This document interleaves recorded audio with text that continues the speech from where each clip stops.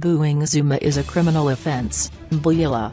The Minister of Police Mbalula reveals that the act of booing the head of state is a criminal offense. This comes after COSATU affiliates booing of the president at the National Workers' Day celebrations in Bloemfontein on Monday. Zuma faced the worst embarrassment since ascending to ANC presidency in 2007 when unrelenting COSATU members heckled and chanted anti-Zuma songs in his presence.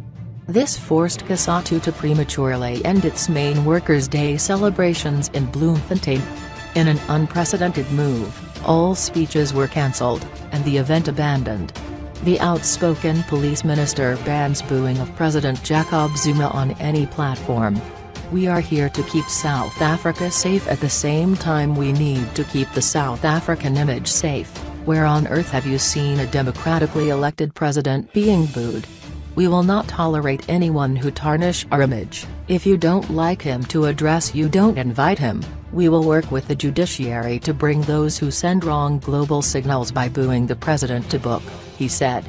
African National Congress NEC member Lindiwe Sisulu also blasts Zuma detractors. She said it would have been better to tell President Jacob Zuma that he was not welcome at the May Day event instead of having him booed. "I believe it would have been better, if the workers felt they didn't want the president to address them, to have sent a delegation to say, 'Please don't come.' Then we wouldn't have this spectacle."